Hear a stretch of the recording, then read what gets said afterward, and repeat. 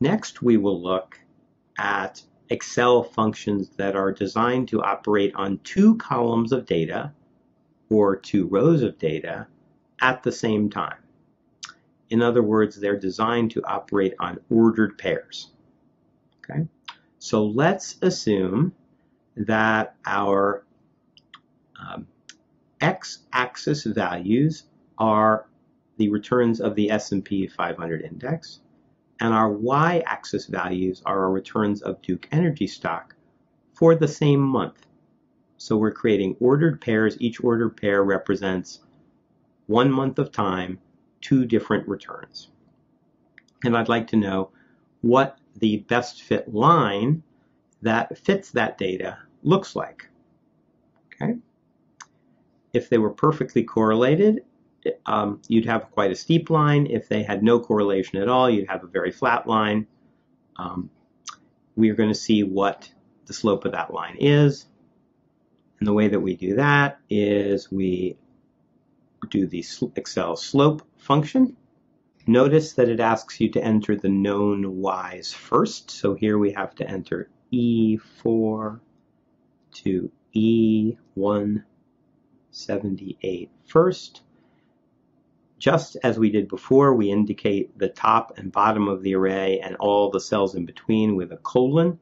Now we separate with a comma, and now we're going to put in the second array.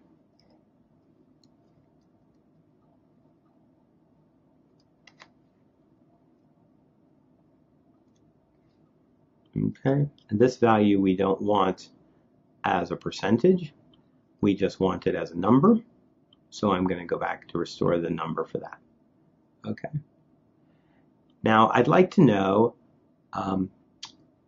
on average, did Duke Energy stock outperform the S&P 500 index? And one way of calculating that is to calculate the y-intercept, or what would be the expected return of Duke Energy when the S&P 500 index had a return of 0% or was flat.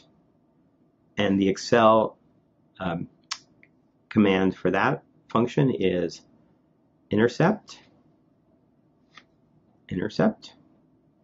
And again, I'm going to do my known y's first. So I'm going to do E4 to E178, comma, D4 to D178.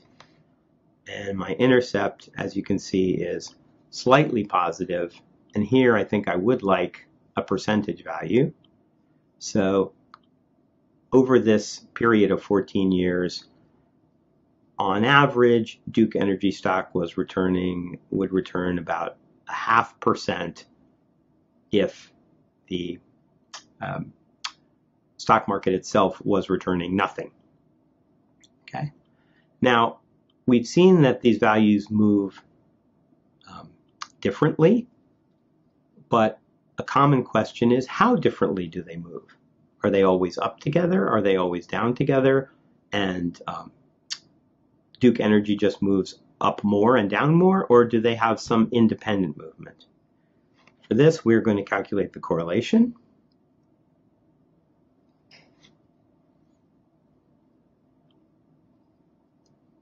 Okay. And here it doesn't matter what order we enter them in, because the correlation of x against y and y against x is the same, but we'll just do it the same we've been doing it.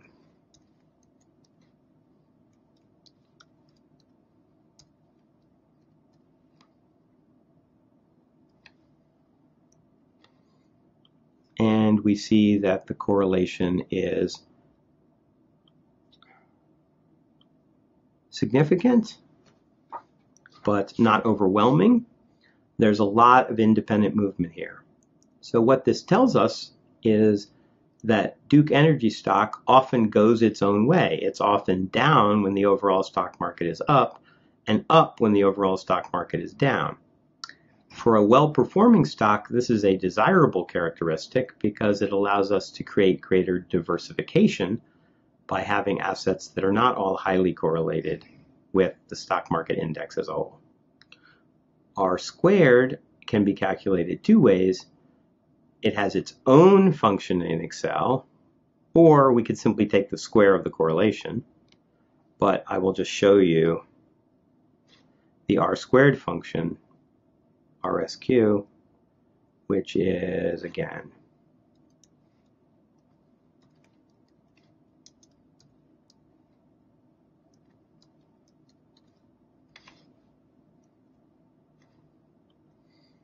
I generally recommend, just as a matter of keeping spreadsheets clear and orderly, that you limit numbers to a reasonable number of digits, because after about 2 digits they are not significant in any case.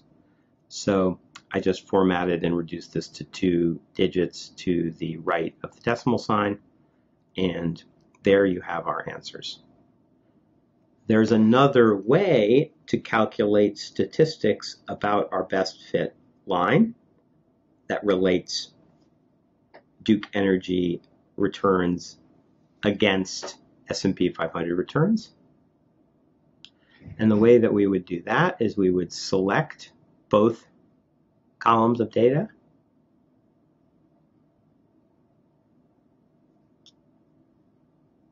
Okay. Then we go to Charts, Scatter. We're going to choose the marked scatter. And this is a picture where each dot represents 1 month's activity, and the x-axis represents the returns of the S&P 500, and the y-axis represents the returns of Duke Energy stock. This picture doesn't give us the descriptive statistics, but it gives us a general picture, which suggests that there's some association here, though not a high amount of association. So I can add the descriptive statistics I want by going to Charts, Chart Layouts, Trend Line, and now I am going to add a linear trend line. Okay. And again, I'm going to go to Trend Line Options, and I am going to go to Options, and I am going to say, yes, display the equation on the chart, and yes, display the R-squared value on the chart. And now, that may be a little bit small, but if you can see that, you'll see that we have a formula for y in terms of x of 0.4863x plus 0.0051.